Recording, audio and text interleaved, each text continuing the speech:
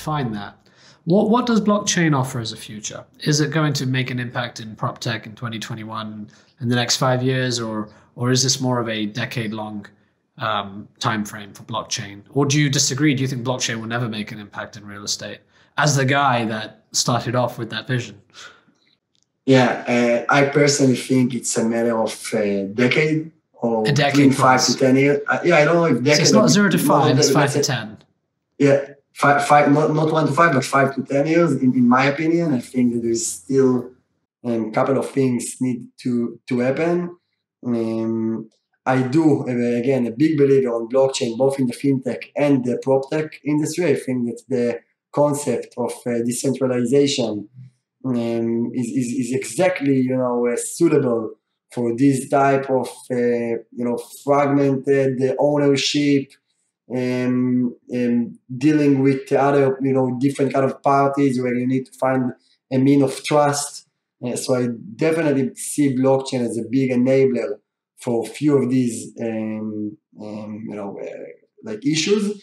But I also think it's going to take a bit of time. I think that the first thing is companies like us that are just digitizing, not tokenizing, but digitizing this space. I think this is the first phase, taking these Excels, taking these workflows, taking this fragmented data and putting everything in, centralized one place, one repository, one system of record.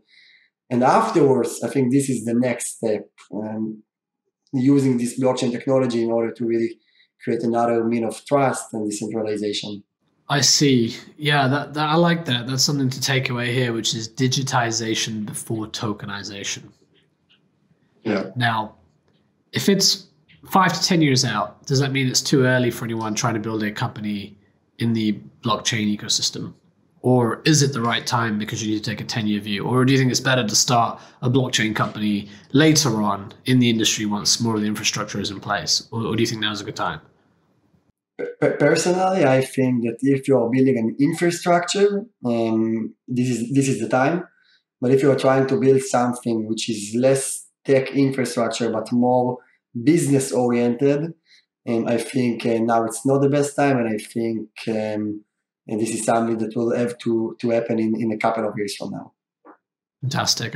I think I agree with that. I haven't yet, and this might change by the time someone listens to this podcast, I haven't yet made an investment in a blockchain-focused PropTech startup, but I have looked at it, I've come close, but for the same reasons you mentioned. I just think it's a bit too early, and the infrastructure itself is something that's interesting, but how that relates directly to PropTech is harder to correlate, I agree. So, Bar, do you have any questions for me? Anything you'd like to ask me, either as a former entrepreneur, a real estate investor today, or a venture capitalist? Sure. I would love to know, how you see the next, couple of years as an entrepreneur that both deal with real estate and PropTech specifically. And what are the specific, let's say, areas that you are trying to focus within the PropTech space? Is it more, transactional based, infrastructure based, construction tech? And so, what are the things that you see for the next, let's say, 1, 2, 3, or 5 years? Yeah. So when I make investments, I try to take a very long-term view. I try to, when you're making an investment into startups, you need to be thinking in a 5 to 10 year time span rather than a 1 to 5 year, as you said. So how big can a company be? And most VCs are focused on risk mitigation rather than reward maximization. And I understand why, and I can appreciate that. But if you want to get those 100x, 1000x returns, that's going to come usually with a higher risk profile where you can lose 100%. Too many people are playing this like they're trading options on the stock markets, where your downside you're trying to limit, but then your upside is also capped as a function of that, right? I thought about starting a PropTech company myself, and then decided to be a VC because I analyzed the space, and there were so many different areas you could start a company in, and each one of these areas, maybe 20 different areas, could result in numerous unicorns. When you face that type of dynamic, I felt the best way to play that is to invest in startups in the space than to try to focus on one area only. Because this whole PropTech ecosystem and fintech broadly is 10 years from now, it's going to be very different. And the fundamentals behind it, the scale of the asset class is tremendous. So as you push me on specific verticals within PropTech, you've got to think about what the world looks like, especially as right now we're coming out of the pandemic and all of us have got bias, whether we like to believe it or not. We have all been traumatized. We have all been affected by this experience that hopefully we never have to see again as humanity. And we're prioritizing and we're looking at certain assets. We know that hotels have been destroyed. We know retail has been absolutely hammered. We know that other areas like multifamily and industrial within real estate have done really, really well in a good, growth areas. So it's tempting to focus on investments in those areas, but I think there's going to be a rebound in some categories. So I think coming out of COVID, some things that are going to be around more, I think people are going to slowly return back. We're going to be more conscious about contact. The more you can have contactless technology to improve the experience of the end user, whether it's a tenant, whether it's a visitor in a hotel, those technologies are going to be key. And I think the operators of these assets realize by implementing contactless solutions, you don't need that many people. You really don't need to have this high-touch experience unless you're going for a high-end approach. So as you start to implement access control, which inevitably means you can just walk through a building and it opens up for you, right? Whether it's facial recognition, which I've invested in, or whether it's some other type using your phone, easy access. And then going to hotels, for example, and checking in very easily is key. Ordering things too. Lots of people have been forced to order through food delivery apps, and do their food shopping through Instacart rather than in person. And I think those habits are sticky. And you wonder, why do I want to go and queue up and go to the grocery store and try to navigate the aisle? From the comfort of my home, within a few clicks, I can have something delivered here. So on demand will be quite key as well. And with that comes a lot of last mile delivery opportunity, a lot of startups tackling the space of logistics and warehouses. I'm a GP at a private equity real estate fund, Bluefield, where we have a lot of industrial warehouses, and our timing couldn't have been better there. Another thing coming out of COVID, I think, is sustainability in the environment.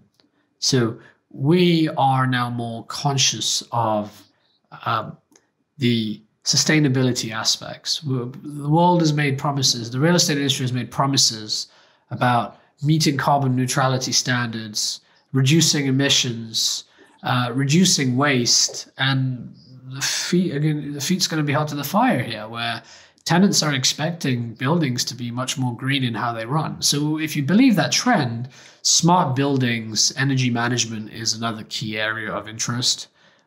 We've been looking at that space quite a bit.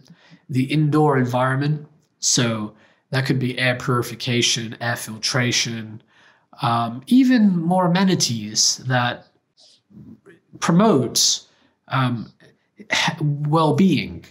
So amenities that might allow you to have like napping inside of an office, or enjoying the experience of an office or a home more, as the office and home blend together.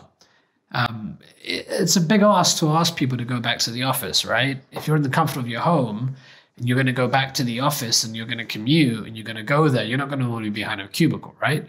So when I talk about the amenities and the experiences for the end user, that's what I'm referring to here. I really do believe that if you've been working from home, you've been blessed by the fact that you haven't had to endure the commute, you can spend time with family and your loved ones, and for some people that have left larger urban cities are now in more rural areas where there's more land and you're back to nature. How on earth are you going to convince this group of people?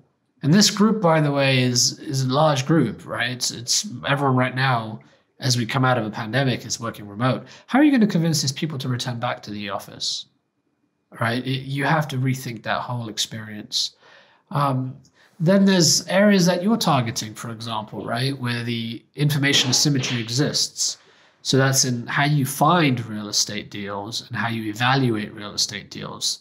These two things are big, right? A lot of investors pride themselves on their ability to have unique deal flow, get access to off-market deals. There's going to be a whole plethora of software that's going to help identify off-market deals using AI, using some smart contact-like tracing technology, probably powered behind a GIS system, which is sort of a map interface. I've seen a lot of companies that are doing this for different verticals, maybe for land, maybe trying to find hotels that can be repurposed into multifamily, technology that can help you identify new deals. And then after that, technology that can help you underwrite the deals. How do you truly analyze? How do you get all the data from the underlying real estate asset and analyze that data? How do you make sure the numbers you're being given are not audited, but are accurate? Often it's a sham. You buy a building and the numbers might be fake. And unfortunately, this happens too often. It's a joke to be saying this as we're into 2021, that these problems still exist today, and they shouldn't. So technology that solves that will be key. And then also, where you said, helping those dollars flow more. So, as you've said, the real estate asset class should be easy to transact in like stocks are. Okay. And I want to challenge you on this in a minute. There are different asset classes and they have different challenges, but absolutely, if you're going to have so much of your wealth in 401ks and you're going to have so much of your wealth in residential real estate, well, hold on, maybe you want some of that wealth diversified in commercial real estate.